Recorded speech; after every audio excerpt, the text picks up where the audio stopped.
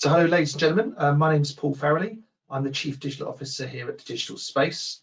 We're a strategic partner with Fortinet, specialising working with them across their whole portfolio, but very much with a focus on the whole SD-WAN and secure access edge technology. And it's very nice to see you today.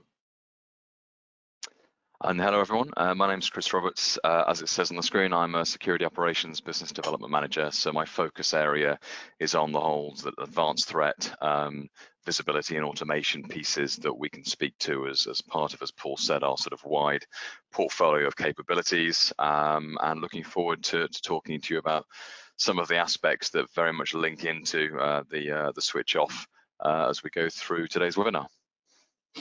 Thanks, Chris. Yes, and then when Chris has run through the security side, I'll just give you a quick, very quick, and we can always follow up later if you guys are really interested in just what's happening in 5G, and also that dovetails really nicely into what's happening with what is nicknamed the PSTN switch off, but is in fact 8 big switch offs that's going to happen over the next 10 years. The PSTN is going to be switched off, the SDH, the PDH, and eventually 5,500 exchanges will be decommissioned. So I'll run into a little bit more detail with that, and you'll see how that all integrates into all of the front end opportunities we see in security. Fantastic. Okay, so let's just pivot to, as Paul said, security first. So I think setting the context as to why, what is the impact if we don't deal with security now as we're preparing for addressing the whole speeds and feeds angle linked to the switch off. And what I've tried to summarize is on this slide very much what we feel the impact could be. A lot of it comes down to patient zero, and that is the individual device and user that gets an unknown threat that's never been seen before, that therefore could be ransomware, could be a remote access Trojan. We've been seeing a lot of that recently linked to holiday social engineering. But it's all about understanding the unknown. And as I said, there's a lot of social engineering at the moment. The most recent sort of spurt of social engineering angles has been around targeting people that are desperate to travel, having come out of the pandemic. So we're seeing the likes of travel itineraries being sent to potential victims in sort of spam, and also in sort of spear phishing approaches, and encouraging people to open these, and very clever ways underneath that in order to hide the likes of a remote access Trojan, so that the hackers get control of those devices. So it's always the case. Social engineering is always going to be the easiest way to get into systems, by subverting ultimately the most fallible part of the computer, which is the human operating it. Lateral spread across workloads, again linked into the switch off. We're going to see higher speeds. Many of you, I'm sure now, are listening and watching this webinar connected to gigabit fiber to the premises type connections, and of course lateral spread, when you've got such high speeds, puts your workloads at greater risk of both damage, of theft, of inappropriate encryption, ransomware, etc. Of course, all that leads to operational impact, and we've all seen over the recent 6 months, and even more recently than that, the impact that the likes of, for example, the Ukraine war is having. For example, we've seen 6 particular versions of ransomware that effectively are destructive, not actually ransomware, even though they ask for a ransom. You never get your data back. We've seen 6 of those types of attacks in the first 5 months of this year, which is a 600% increase on the same period of last year. That's driven by the Ukrainian war, but just because they're released to target that particular geography. Of course, the internet is global, so as we saw with WannaCry many years ago, that it gets everywhere. So clearly the operational impact is huge. And linked to that, I think, again, we're all very well aware of the risk of reputational damage, the risk of data being lost or subverted or changed, therefore the impact on the likes of GDPR legislation. And that clearly has a potential impact on the retention of customers, the perception of customers toward your brand, way beyond, are they willing to wait 5 seconds for a website to refresh, which of course is part of the switch off as well, again, down to that speeds and feeds that Paul's going to talk about. And one thing I think that's very much worth talking about is the persistent infection piece, because lots of organizations may feel that they may see that they're being subjected to a ransomware infection, but there is an increasing angle where attackers are using that as a way to divert attention to typical Trojan horse theory, where it allows them to get a foothold elsewhere in the network that goes unnoticed for potentially years. So the persistent infection is part of the overall impact that we're looking to address here.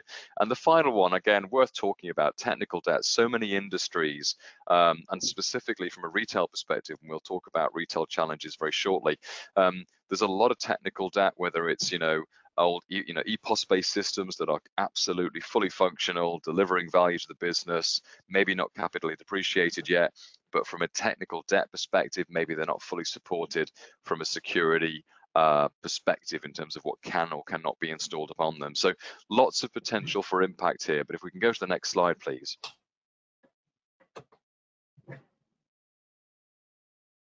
Why is that not moving? There we go.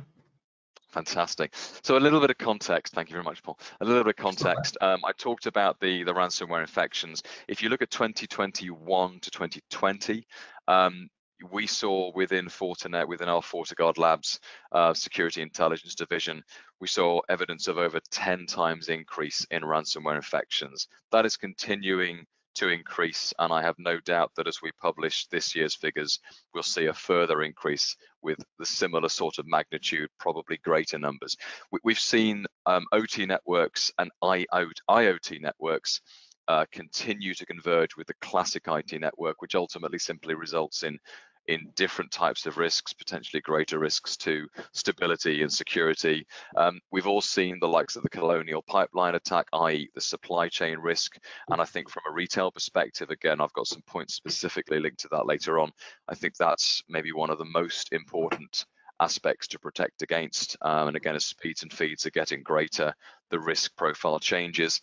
We're seeing hackers bring fully functional business units to play and actually offering full ransomware as a service and malware as a service and remote access Trojan as a service offerings to the wider communities. And these are very, very good pieces of software.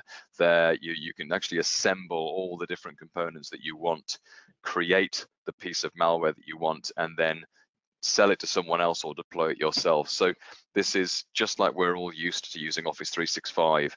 The attackers are absolutely used to using as a service-based attacks. We've seen insurance cover change. One of the large insurers fairly recently removed ransomware payments from their coverage for their cyber insurance. We then saw that particular insurer attacked by a number of attacker groups, and I think again that's causing organizations to reevaluate how they perceive risk, how they address risk. Can they offset risk with insurance, or do they need to bring in the whole process, people and technology piece to address it? And clearly we're in a very interesting time in terms of geopolitical instability, whether you look at the inflation figures from a financial perspective. But if we pivot over to the right, I just wanted to talk about maybe 4 context setting examples of some of the most recent threats we've seen. The first one is enemy bots. I'll cover this briefly. Ultimately, it's a very, very clever piece of malware that is constantly evolving through a number of attack groups. It's on GitHub, they can download it, they can bring other pieces of code into it, recompile it, redistribute it. It's very, very clever. It uses the dark web for communication, so it tries to more actively hide its activity when it's talking to its command and control servers. It also attacks a variety of devices, whether that be a number of different router types, whether it be a number of different IoT devices, and also a number of Intel processor-based devices as well. What it does is that actually then reaches out to the dark web, brings the correct piece of software to finish the installation, to keep that malware active on that device, and then communicates via the dark web to maintain communication with the command server. So we're seeing the malware get more and more intelligent. We're seeing the attack groups expand the capabilities of individual malware programs to do more damage, more widely, more quickly, and much more cleverly. Lightning Steel is worth talking about as well, because I think a number of you listening to this will have picked browsers based upon perceptions of privacy, based upon perceptions of security, whether it's Chrome, whether it's the Brave browser, whether it's Firefox, Safari. The point being that we saw a piece of malware that attacked 30 different browser types, Firefox and Chromium-based browsers, which addresses pretty much all the ones I talked about. And what it did when it successfully installed itself was it stole bookmarks, as you can see there, bookmarks, history, cookies, crypto wallets. It stole so much information that the reason I'm sort of pointing this out is that it's one to have a perception of privacy and security, but I think that's maybe a slight putting your head in the sand type approach, and that it shouldn't remove the overall approach to people, process, and technology in terms of lowering risk and understanding risk. Two pieces of ransomware we recently saw are worth talking about as well, again, to set the context. One piece of ransomware, even though it asked for a ransom, it just deleted all files greater than 2 megabytes. So you never got your data back, even if you paid the ransom. And the other piece of ransom, which actually was the one I found most interesting, was the Nakayawa ransomware. The reason I found this the most interesting is, yes, it told victims to communicate using the dark web with the attack group rather than normal internet communication or messaging, but it created a unique encryption key for every single installation, every single successful infection. So therefore, reverse engineering it and creating a generic vanilla disinfection routine, pretty much impossible. So again, it's just an example that the attacks are getting more and more clever, and tied with, as Paul's going to talk about, the switch off where speeds and feeds are going to get quicker and quicker with lower and lower latency. It's very, very important to address the two together. So if we can go to the next slide, please, Paul. Now, it would be inappropriate if we can just build that out. I think there's 2 clicks to build it out. Apologies, I should have removed the build. We've talked about this. Bit too far. No worries. I think, we won't talk about the figures because, of course, for every figure you see, there's a different angle. It's potentially very subjective. I would argue most figures can't be objective because the statistics that feed them change on a daily basis. They're very dynamic.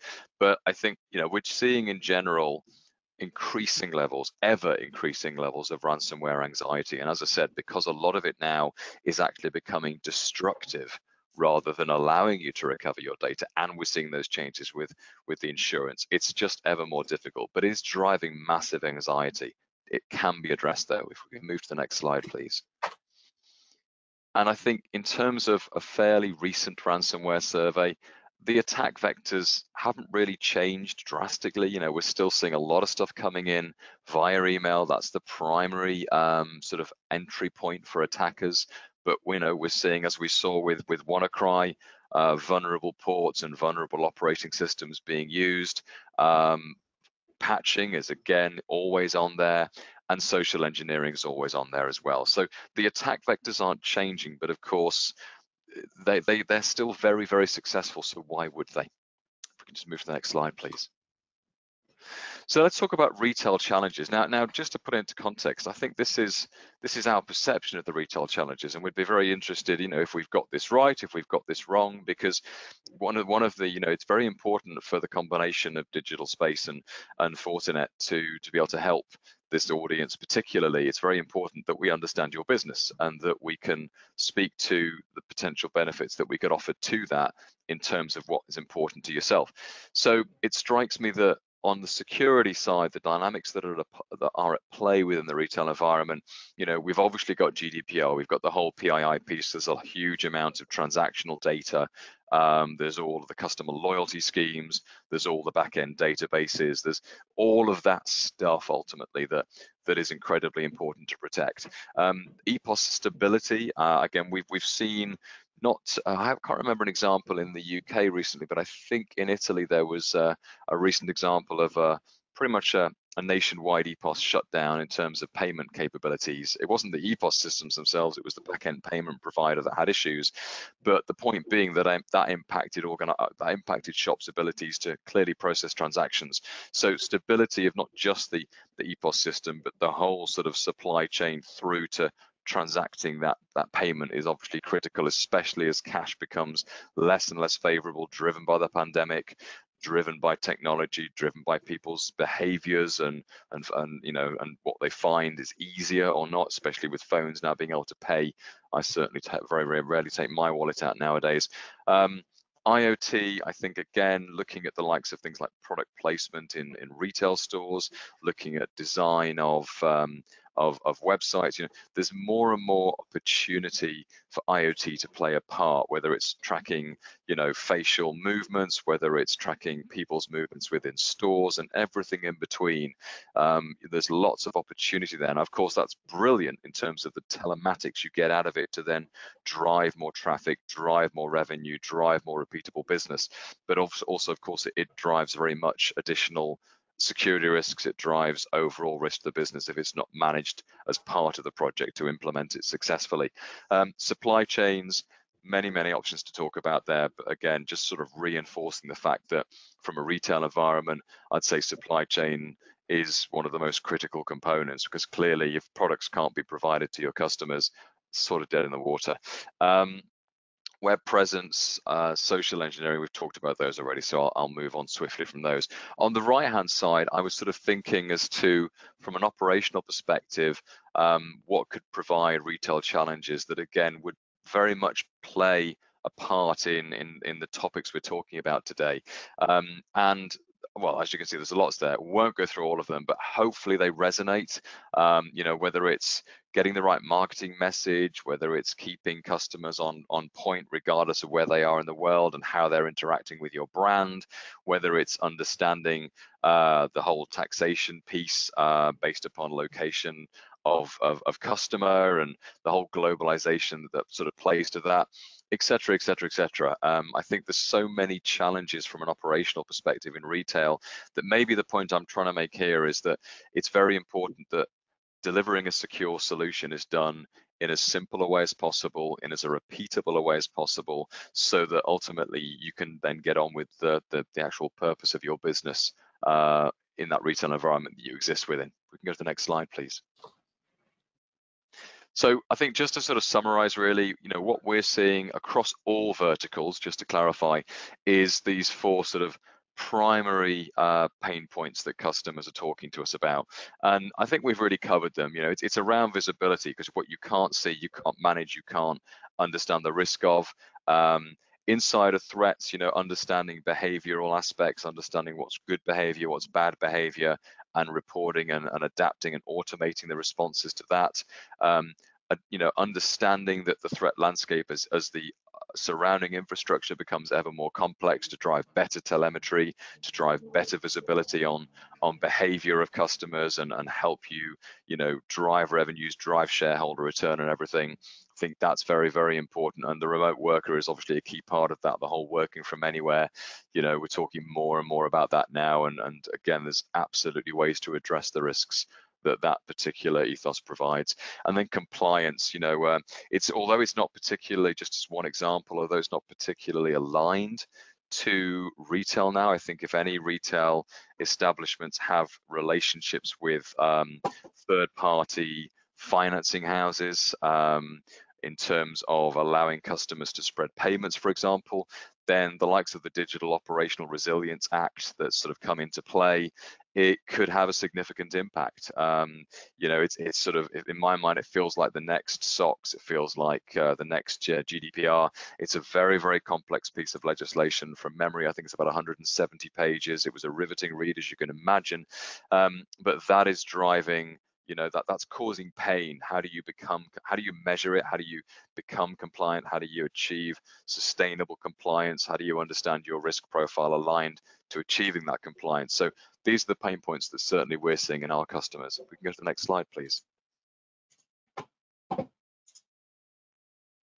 So threat intelligence, let's briefly talk about that, because it's all very well having good security solutions, but without the right security intelligence at the right place in the right time with the right context, then it's useless. So, you know, if you've got Windows XP based EPOS systems, you need to protect those. If you don't have Linux-based EPOS systems, you don't need to protect those. So it's about optimizing the way that your technology is used so that you maximize the value, you minimize the CapEx investment and the OpEx investment to achieve the protection that you need with the context that you have to have in order to deliver the posture that you need to achieve to make sure that your operations are sustainable. And as you can see, you know, it covers everything from malware protection, you know, to what's actually being accessed, whether you've got a web presence and you're protecting the web presence, you're protecting the digital experience that your users have when they're interacting with your brand.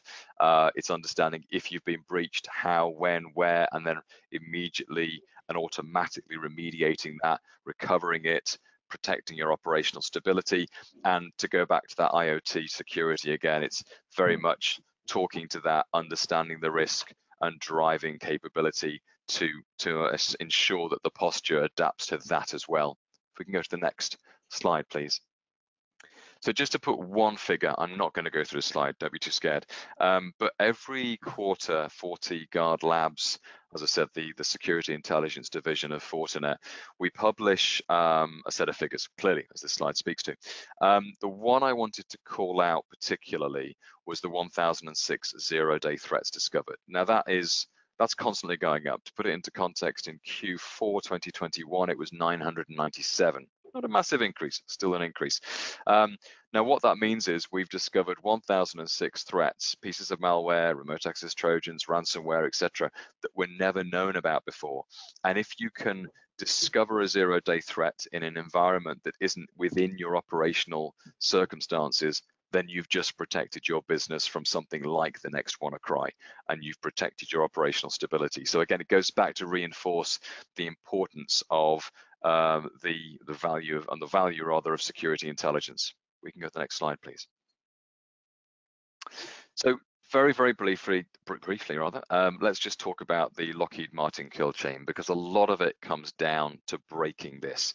And this is the behavior of attackers seeking to achieve their objectives, whether that's to steal intellectual property, whether that's to destroy files, ransom files, install a remote access Trojan to get a persistent connection, etc. And it goes through right from the very left, finding out what's available, finding out what could be attacked, understanding from that knowledge what is vulnerable, then delivering an exploit to address that vulnerability, successfully exploiting that vulnerability, installing something that you want to install. Like I said, maybe it's a remote access Trojan, linking to some form of command server, and then achieving your objectives. It's a very simple sort of flow, if you like, but breaking it is not simple. But the reason I think this is particularly important is it is possible to break the kill chain. It is possible to break attackers' behavior at any and all points throughout this, across cloud, across network, and at the endpoint. Go to the next slide, please. And in fact, I'm conscious of time, so because I think I might be slightly over, Paul, please don't be angry. So let's go to the next slide from this one as well, actually. So let's just go back to that patient zero piece. Very briefly, one of the things we're seeing more and more used is forensic detonation, sandboxing. And the reason we're seeing it more and more used is because you have more and more organizations, whether it's retail, whether it's governmental, whether et cetera. We're seeing so many organizations request the public to send information in. Let's say it's the police requesting the public to send information in that might help with an investigation. Maybe it's a car dealership that's selling cars and they want a leasing agreement signed, so they ask the customer to send a screen grab or a screenshot or a photograph or a scan.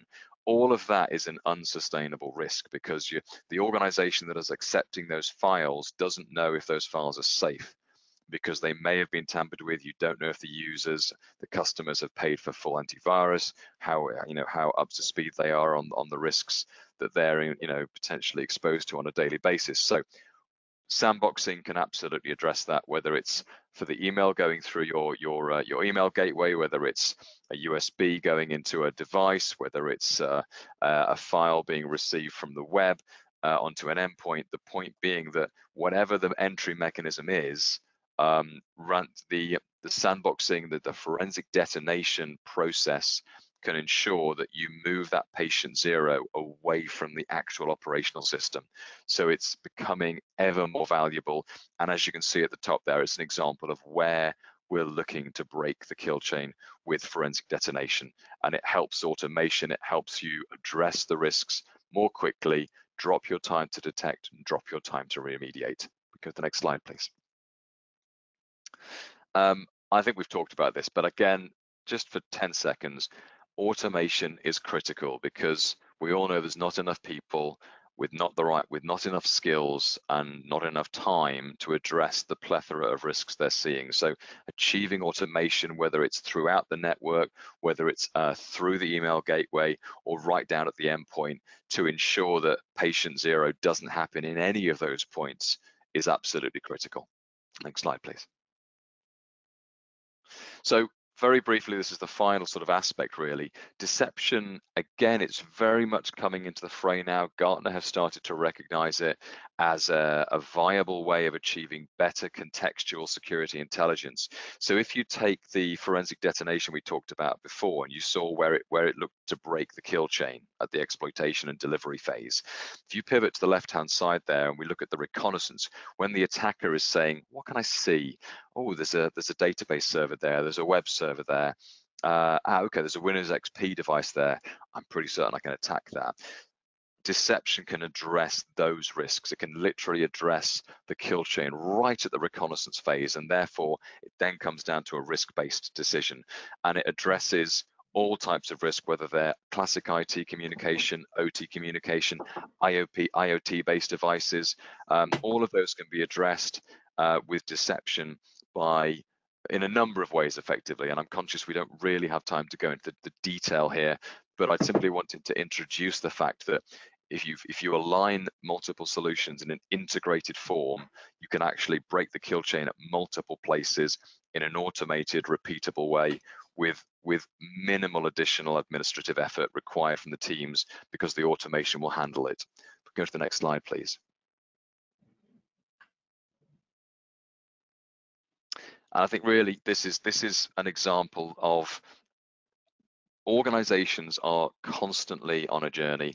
It's, as we all know, it's cyclical, and wherever you are on that journey, I think that the combination of the Fortinet breadth of capabilities that we've got, working with digital space to make sure that you're prioritizing in a way that fits your OPEX and CAPEX based requirements and expectations, there's always an option. And I think, whether it's deception, whether it's sandboxing, whether it's endpoint behavioral capability, whether it's global visibility, whether it's the automation that wraps around all of it, and everything in between, all of that can be addressed. And just to sort of finish off the deception piece, I wanted just to show, and it's a bit of an ugly slide, but bear with me on the thought process here.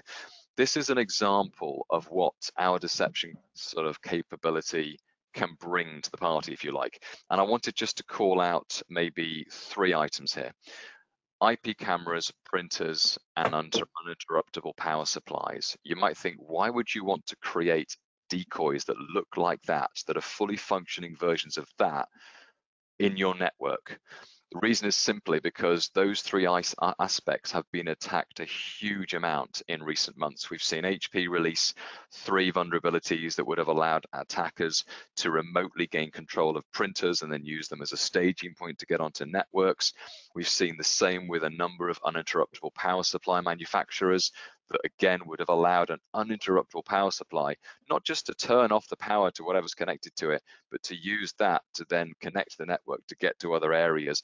And of course, IP cameras have been in the news for years based upon the Mirai botnet of a number of years ago, where hundreds of thousands of IP connected cameras were subverted by an attack group. That's still very, very much in play and still alive.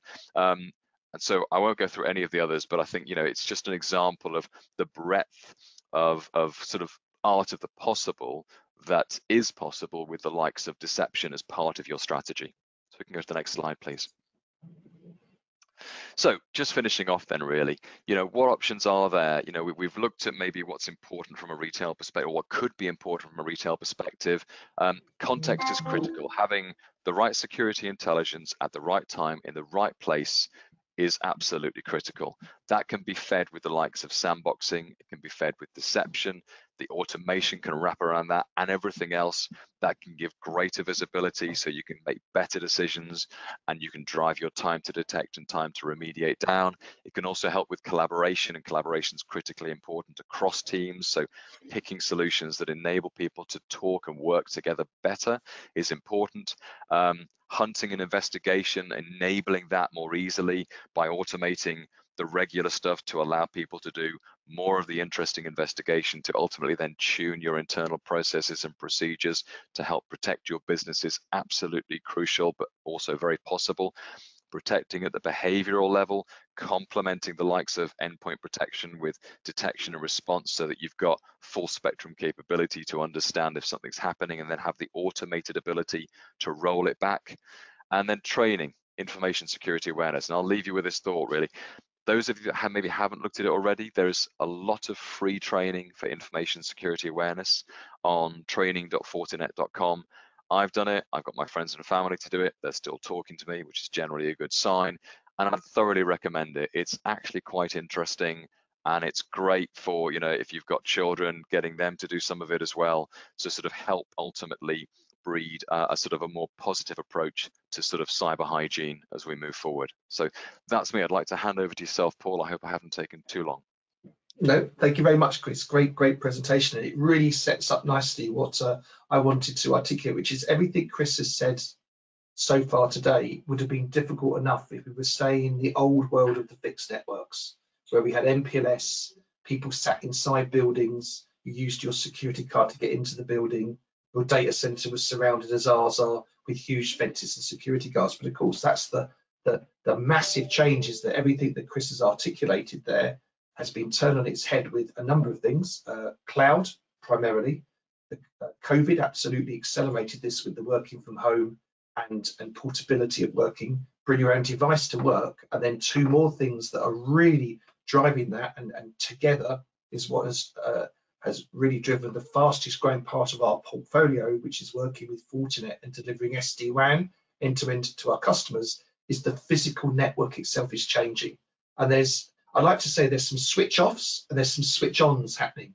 So the switch on is 5G. And if anybody checks me out on LinkedIn, you'll see that I spent the last 10 years at Nokia, of which the last 4 years up until 2020 was actually part of the 5G team, actually designing and then taking 5G to market. And what gets me so excited about 5G is it's nothing to do with speed. Speed's there, but actually that's like 10 or 20% of the value of 5G. 5G is really about not being a technology, but it's a business model. It allows things to be done that could never be done before because it physically was impossible when the business model didn't work for the telcos. So I won't go through some too much details. Like Chris said, it might look like a scary slide, but actually I just wanted to point out just how much is there within 5G. New spectrum, you can see there, look, today we've only got that, 25% of the spectrum that we're now going to have. What does that mean? Huge amounts of new things. So the new air interface, and particularly massive MIMO. I'll give you a great example, a 4G mast, one of those large ones that you'll see up on the top of the crown of thorns, as we used to call it in the trade. That might be able to handle 25 to 30,000 mobile devices pinging it, and maybe 5,000 of those devices talking, and of course in latter day, rather than voice traffic, IP and data traffic. Immediately that's turned on its head now as we move towards 5G. A mast will be able to handle 2.5 million devices. So all of a sudden we're enabling what we expect to see, the real Internet of Things. The thing that stopped the Internet of Things really taking off so far is that if you've got an Internet of Thing, big or small, and it's wired up to a network, it's not really going to go anywhere. So it's not really a thing that can be dynamic in the environment. So of course cellular and access to those Internet of Things will be completely enhanced. Also the low power bands that allows very small devices to use the network without needing much battery power. We're talking about dynamic devices that can be online for 2 years without having its battery changed in the IoT world. So you've got this MIMO, which is this massive lots of input and output. Flexibility, so you can have small and large frames or data flows all happening at the same time. You've got all these new interfaces, which I'll come along into a minute, particularly millimeter. You've got this multiple connectivity where you'll be able to have open SIMs. So rather than a Vodafone or an EE SIM, you can have a SIM that will actually, I'm offering this now actually as part of our latest Fortinet SD-WAN solutions. So it'll pick the best network that's fit for purpose for what's needed. So if you just want some big fast throughput, it'll be the throughput. That could be, for example, EE. If you're looking for just some pinging and some background backing up, it could be that O2 is offering a great package at the moment where you could unlimited data. So you would use that one. And that dynamics is then embedded within both the SD-WAN architecture, but also all of the security that you've seen from Chris earlier on. And then finally, the architecture, this is the bit I'm most proud of, is that we realized to do all this, we had to throw the rule book away on 3 and 4G. So 5G is completely rewritten to be 100% cloud-based. It's all microservices that allows it to be run on the back of a laptop or in the middle of a data center. And that is something that you'll start to see come through as we see some of the solutions developing. Now, one of the things I always say to people is you haven't got to wait. It's not going to be a big bang Friday morning 5G will be here. LTE, that you'll know 4G is actually LTE, that's long-term evolution is what it stands for, is exactly that, is it will migrate from where we are now through into 5G seamlessly. And again, the beauty about working with Fortinet, our SD-WAN managed services, is that it doesn't matter. The network doesn't care what the access is. It could be fixed, it could be mobile, it could be cellular, it could be mixed cellular, it could be 4 and 5G, it could be fiber, it can be copper, and you can change it dynamically as you go through the life cycle of that solution as you deliver it to your customers and to your users. So today we're moving into 4.5G. I was down in Croyd recently with my family, and I took my remote access device. I got myself a Vodafone SIM because I knew that there was a big implementation. I'm quite sad like that. I knew that Vodafone done a big implementation in North Devon, and I was sat in the campsite with my boys watching Netflix on the laptop, and we were getting 140 megabit coming down through. So that was actually 4G to 4.5G. And in fact, over the week and a half, the guys were gaming, watching Netflix, watching Amazon, and more importantly, we had that access real time from a mast for a fixed fee of whatever it was, 40 or 50 pounds for the month. So it's here today, but you can see as 5G starts to evolve, then we're going to be moving into exactly the same speeds as the fastest broadband available. So there really won't be a difference. I also like to use what I call my 5G opportunity triangle, because it is really about the speed is there and it's important, but it's those other really important parts of what 5G offers that you'll see as the retail hospitality trade, in where you'll be able to drive the dynamics of, for example, everything having a SIM and chip, trackability, and also the ability to access data at sub 1 millisecond. Why is that important? That's the same speed as the human brain when it's working. So this is where you'll see autonomous cars, autonomous vehicles coming into being, because that's the same speed as humans work, and therefore you will get augmented reality and real-time augmentation within the network. So we've got the enhanced mobile, as it's called. That's the super fast, very quick with low latency. You've got the massive machine that I mentioned, in other words, millions of things accessing the network, not tens of thousands of things. Also, your SIM card will be gone forever. I'm sure you'll be pleased to know. You'll have eSIMs, so they'll just be built into the device, particularly for IoT. The SIM will be built into the device. It'll be multitasking, and it'll also be multi-network, based on the fact that we can choose those networks. And then finally, of course, we'll have this ultra low latency, which is the one I'm most excited about. Tesla, for example, are making huge investments in 5G. All their cars come 5G enabled today. It's one of the reasons Verizon is so far ahead at the moment with what they're doing, because in fact, they're doing that on the west coast of US for Tesla, to allow Tesla to enable all of their solution sets. Now, I talked about 5G as the switch on or the switch over, which I'm very excited about. Of course, I come from that world, but actually something else which is huge, very exciting, but also does need a little bit of comprehension, is this whole switch off. And I know a lot of people, particularly my local village here, have often said, "Oh, Paul, it's is it just hearsay? Are BT really going to switch the telephone network off?" Well, they've got no choice. They've got to. It's actually been out of spare parts since about 2018 Ofcom gave them a special allowance to get us to where we are today. But quite simply, there is no more parts left. There's parts not being made, and even the parts that were spare and the decommissioned parts are running out. So quite simply, BT has no choice. Also, it's the future. The future really is to move to all IP, fiber where you can, and then we'll see fiber to the cab and fiber to the pole, which is another technology off the back of fiber to the premise that will allow everyone everywhere in the UK to have access to that network. And remembering, if you connect that with 5G, where over the air you'll be getting exactly the same speeds, that is how we're going to be able to guarantee coverage across the UK. And again, if you look at Germany, which is a few years in front of us, they've covered their last 5 or 6% of their coverage with 5G, what's called fixed wireless access, where you use 5G in a directional beamforming way to literally have a fiber in the sky between you and a node to give you that access. And we'll be seeing that come into the UK too. The other thing is that the PSTN, or wholesale line rental PSTN switch off, is just the start of 8 switch offs, as I mentioned earlier on when we started this webinar. And I think the one that's really important, because it's going to affect all of us in such a big way, is the fact, as part of this switch off and as part of the digital transformation of the UK, BT will be moving from 6,500 exchanges to about 1,000. And of those 1,000, there's going to be about 100 exchanges that make up the super backbone node. And then those 1,000 exchanges will be what we call OAP, not to be confused with the older generation, but in fact, it'll be open reach access points, where everything will then hang off. So if you are a resident at home, or you are in a village or in a town, you won't realize necessarily, but they're not running the fiber back to the local exchange. They're always going back to the super exchanges, and the parent-child exchange layout that we've had since the 1950s will disappear. That's not only going to make a huge saving. BT's second largest bill after their wage bill is their power bill. It's in the hundreds of millions, keeping all those exchanges running and all that PSTN running that runs your landlines.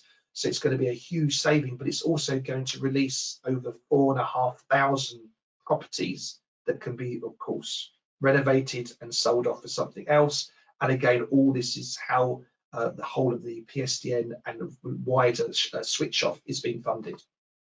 So what does it mean for us and our customers? Well, I'm excited about this. I mean, it's going to be a bit of a pain. There's still a few bits and pieces we're working through. Lifts are proving to be an interesting challenge. Every lift by law has to have a phone in it in case, of course, it breaks down.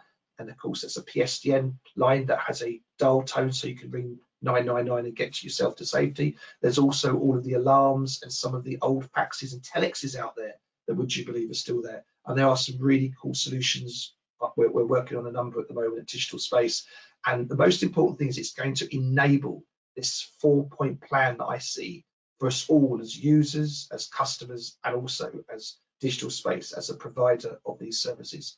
Much better increased productivity, an even easier hybrid working model.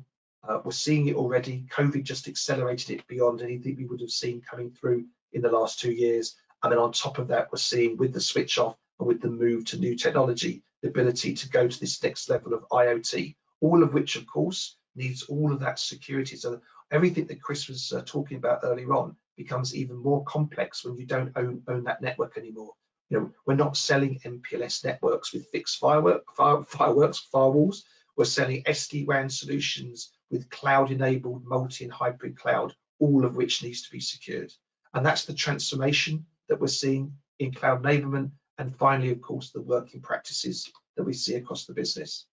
Now, it's not going to be a one-size-fits-all, and it's an engineering task, which is why I get so excited about it. It's a proper big engineering task, but I can really break it down, all of these switch-offs, into sort of 2 main areas. This also reflects actually the wider base of customers as they look to cloud and on-prem themselves. But here I'm talking particularly about UC and switch voice. So for our customers who would like to continue to sweat those assets a bit more, then there are some really creative ways of getting all of because the ISDN2s, the ISDN30s, they'll all be switched off as well through this. There'll be none of those left. There'll be nothing really to run a PABX on other than SIP trunking, but we can, on the left-hand side, run through with our customers how we can strategically move, sweat the assets to a certain point and allow that migration off. Now, to be fair, as you can imagine, most of these PBX are coming end of life themselves. Many are going out of production and many are going end of life. So actually at some point in time, very similar to where BT is now with its own infrastructure, we'll get to a point where there isn't any parts and spares and we can't actually maintain the switches. But there is a very easy and safe migration path to get our customers where they need to go. And then there's those customers that will move straight to UC on the cloud, and more importantly to all IP. And in fact, I've got one customer now that runs a very large cinema chain all around the world, and here in the UK, they've actually literally in the last, I think, 6 weeks become fully PSTN switch off ready. So they moved everything to Ethernet, fiber to the premise where they could. And I think most of because they were in big conurbations, they were able to get fiber to the prem. So they've got fast Ethernet access through their whole network, and they've converted all of their voice, their inbound for booking the cinema tickets. Of course, we know that most of that's done online as well. So it's omni and multi-channel. Everything's gone UC over IP, and they're ready now, and they don't have any. Okay, they had 28 sites. You know, that's a relatively easy. We have customers with thousands of sites that we're now talking to them about that migration. But the thing is that we're going to make it easier, we're going to make it flexible, and most importantly, we're going to make it a business benefit to the customers. So hopefully I've kept to time. I'll just check in. Yes, I think I've done just about right. Now, all of the slides you've seen today are going to be available with the link at the end of this webinar. And also myself and Chris would be very pleased, along with our teams, to offer any form of consultancy or follow-on for those of you that are thinking, wow, that's interesting, but not sure how it really fits into my business, or I'm halfway there, or I've thought about some of that, but I hadn't thought about the rest. You know, that's very much what we're hoping to today, is to meet you as new or existing customers, and to look to talk to you about how we can help in the future.